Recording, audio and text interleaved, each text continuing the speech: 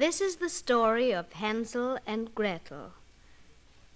On the edge of a small clearing near a great forest, there lived a poor woodcutter and his wife and his 2 children, Hansel and Gretel. The wife was the children's stepmother, and she was very cruel to them. They had always been very poor, but one time there was a great famine in the country, and the woodcutter could not earn even enough to buy any food for his family. The poor woodcutter worried day and night. Finally, he said to his wife, "What shall we do? We will surely starve. The food we have left is not enough for the children, let alone for us." "I have a plan," the stepmother said. "Early in the morning we will take the children into the forest and leave them in the thickest part of it. They will never find their way home again, and we will be rid of them." "I cannot do that," cried the woodcutter. But the cruel woman forced him to agree. Now Hansel and Gretel heard them talking, and Hansel thought of a clever plan.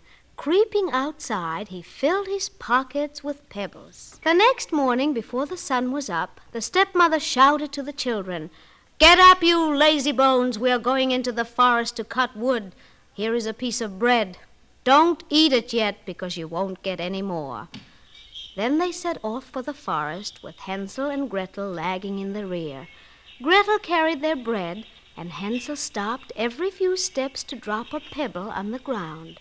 Finally, the father called back, "Hansel, hurry up! What's keeping you?" "Oh, I'm just looking at my white kitten who's sitting on the roof," said Hansel. "She's trying to say goodbye to me." "You fool!" cried the stepmother. "That's the sunshine glinting on the roof." When they reached the middle of the forest, the father built a good fire. Then the stepmother said, "Wait by the fire while we go to chop wood. We will come back to get you." Hansel and Gretel fell asleep. When they woke up, it was night. Hansel comforted Gretel, who was frightened by the dark.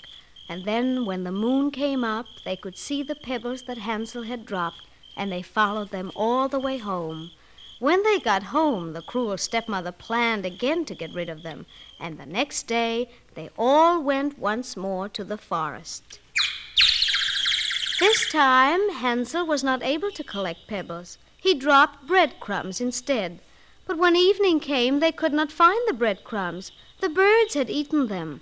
All night they walked, and all the next morning. Suddenly they saw before them a little house, all made of gingerbread with windows of spun sugar. They ran toward it eagerly. Hansel ate a piece of the roof, and Gretel ate some of the window. Then they heard a voice saying, "Nibble, nibble like a mouse. Who is nibbling at my house?" The children answered, "It's only the wind," and they went on eating. Then the door of the house opened, and an old woman came out leaning on a crutch. The 2 children were very frightened, but the ugly old woman spoke very sweetly. "Do come in," she said. "You must be very hungry and tired, for you look as if you've come a long way." Then she led them into her house. There she invited them to sit down to dinner. They were so hungry that they ate everything on the table.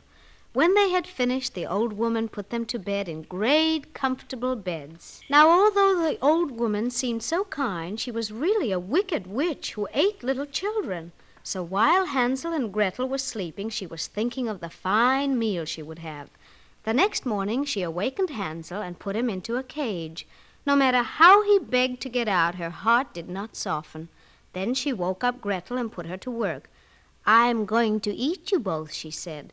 "But first you can do some of my work." So poor Gretel had to carry water, chop kindling, scrub floors, and sweep the rooms. Gretel did not get very much to eat, but the best kind of food was given to Hansel, for the witch thought he was too thin. Each morning she asked him to stretch out his finger so she could feel how fat he was, for she could not see well. But Hansel stuck out an old bone, so she thought he was not growing any fatter. At last the witch decided to eat him anyway. Gretel had to build the fire and fill the kettle, and she cried as she worked. Then the witch came to Gretel and said, "Crawl in the oven, Gretel, and see if it is hot enough." But Gretel replied, "I don't know how to do it. How do I climb into the oven?" "Stupid," cried the witch. "The door is big enough. Why, I could get in myself." She bent down and put her head in the oven. Quick as a flash, Gretel pushed her in and slammed the door. Then Gretel let Hansel out of his cage. "Hansel, we're free," she cried. "The old witch is dead." Filling their pockets with glittering jewels from the witch's hoard, they set off through the woods determined to find their way home. But though Hansel and Gretel walked and walked, they were still lost, and not a thing looked familiar. Just when they had given up hope, they heard a happy cry. There was their father coming toward them. Hansel! Gretel! Cried the father, hurrying to them. I have looked and looked for you. He took them home, and Hansel and Gretel found that their cruel stepmother had gone away forever. And with the jewels that they brought from the witch's house, they were able to live comfortably and happily ever after.